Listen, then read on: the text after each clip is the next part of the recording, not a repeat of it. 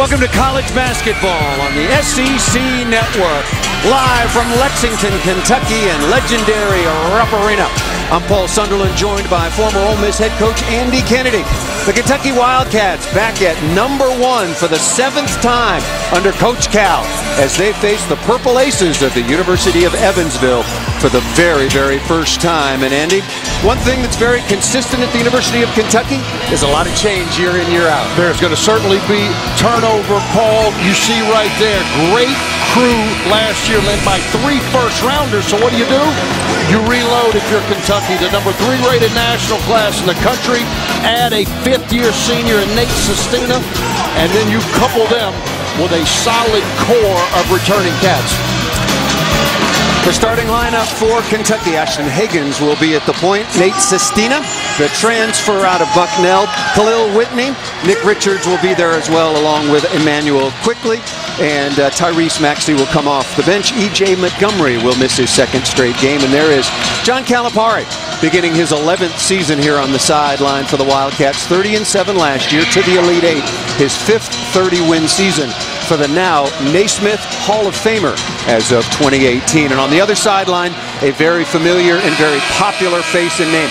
Walter McCarty won a national championship here for Kentucky in 1996. Spent 10 years in the NBA, started his coaching career at Louisville the last several years. Really good first 20 minutes for the visitors from Evansville, taking on the #1 team in the nation. And how about Sam Cunliffe? Started at Arizona State, then to Kansas.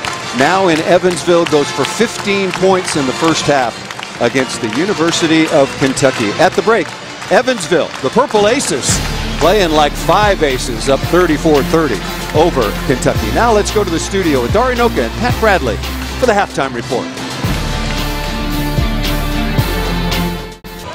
College basketball coming your way once again on the SEC Network from Rupp Arena. And the Evansville Purple Aces playing the #1 ranked Kentucky Wildcats. The first ever meeting between these two teams, and Evansville on top 34-30. Back with Andy Kennedy, I'm Paul Sunderland. Your thoughts on a very, must be surprising first half? Great start for Evansville. Walter McCarty's got to be proud that the guys followed the script and made plays. Sam Cunliffe's been the story of the first half without question. And then Kentucky awfully loose with the ball. Sam Cunliffe, though, if we've talked about the entire first half, best player on the floor. Started out in transition, got a pitch to the wing to knock down a 3. He is driving his matchup. He's gone inside, he's gone outside. He's really shown us the whole package. And then Kentucky, 11 first half turnovers for a group that only averages 14 for the game. That coupled with early foul trouble to Nick Richards and Nate Sestina, all of a sudden, you've got a ball game. Nick Richards coming off a double-double, only had 2 free throws in the first 20 minutes. So look at the field goals.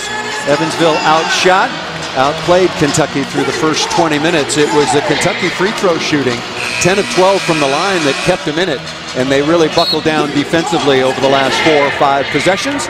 Tremendous upset win for Evansville over Kentucky, 67-64.